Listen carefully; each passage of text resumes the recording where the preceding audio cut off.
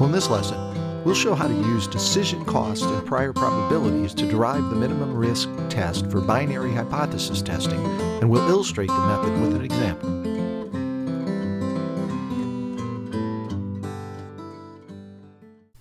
Well, let's start with our standard scenario for a binary hypothesis test where we have probability density or mass functions for each hypothesis, and we design a decision rule to classify the data into each hypothesis so that we will have one of four situations: a detection, where we choose H1 and H1 is true; a false alarm, where we choose H1 and H0 is true; a miss, where we choose H0 when H1 is true; and a situation where we choose H0 and H0 is true.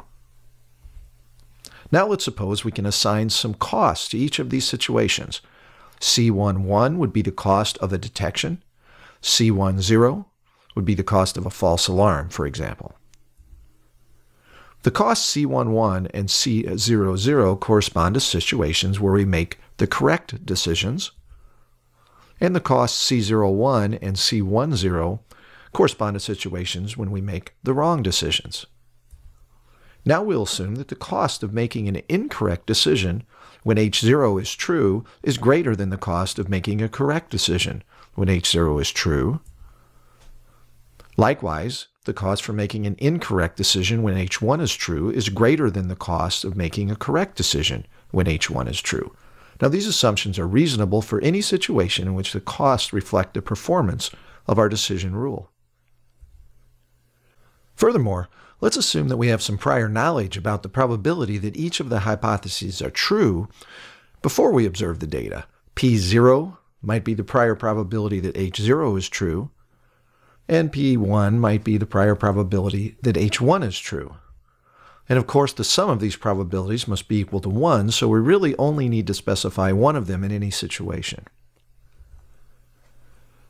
Now, we could compute the average cost, which we often call the risk, for our decision rule. And because we associate higher costs with errors, we'd like to design a decision rule that has a low value for this risk. In fact, if possible, we'd like to design a decision rule that has the lowest possible risk compared to all other decision rules. Now, to do that, we'll rewrite the risk in terms of the prior probabilities and the conditional probabilities that we previously related to detections and false alarms. Now, when H0 is true and we choose H0, then the conditional probability is 1 minus the false alarm probability, and the prior is P0.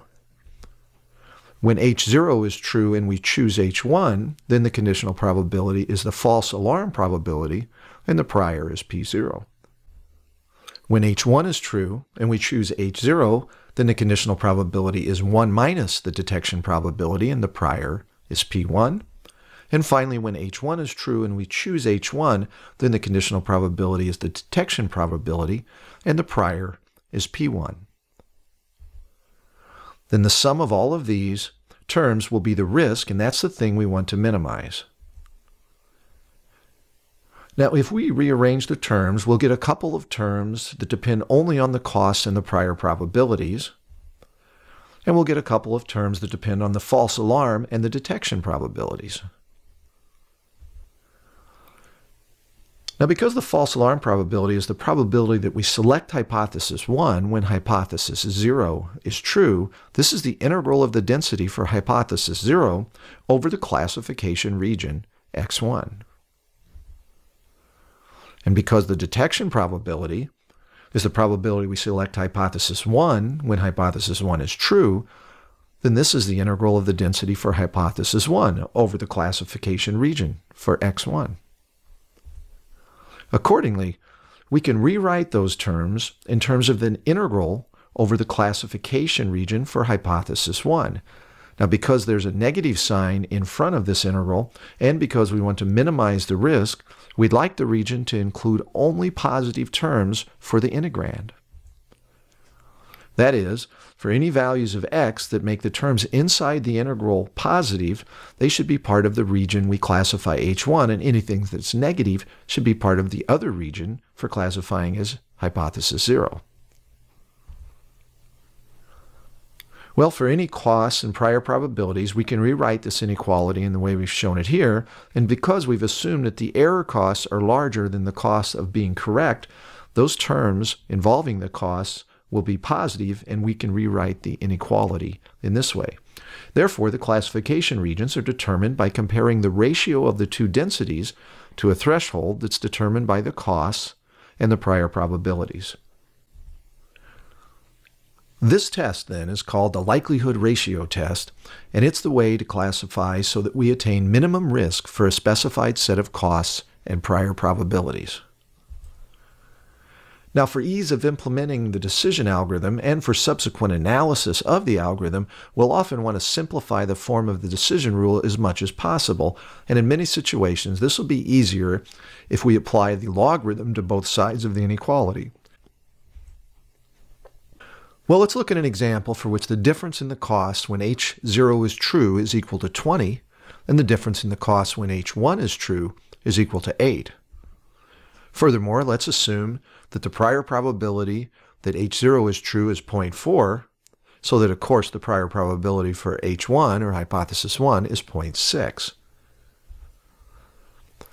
This means that the likelihood ratio test threshold will be 8 divided by 4.8, or approximately 1.6667, or 5/3.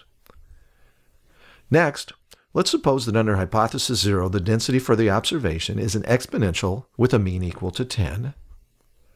And under hypothesis 1, the density for the observation is an exponential with a mean equal to 4. This means that the likelihood ratio is 10/4 times e to the negative x times 1/4 minus 1/10. And we could use this as our test, but the nonlinearity of computing the exponential can be avoided by applying the logarithm of both sides to this test. In this case, the logarithm of a likelihood ratio is the logarithm of 10/4 minus x times 1/4 minus 1/10. And we can group those terms as 6/40. And this then should be compared to the logarithm of the threshold we computed from the costs and prior probabilities.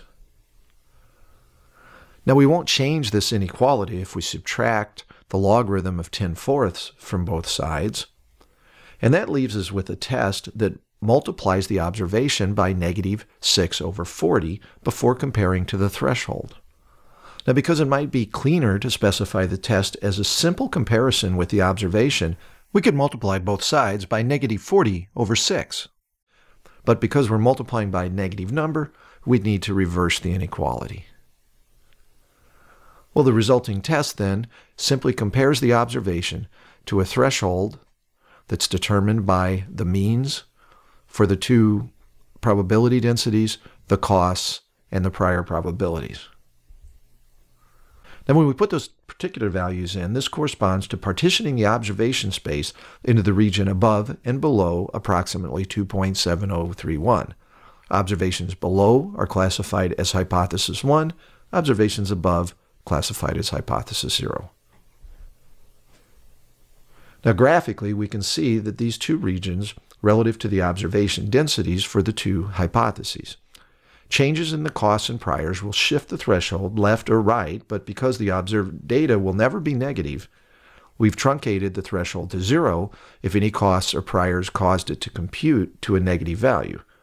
Now, the steps for developing Bayes' test are always the same as the ones we've outlined here, but in some situations we'll find that the mathematics will lead us to more complicated partitions of the observation space, and we'll actually investigate one of those in a subsequent lesson.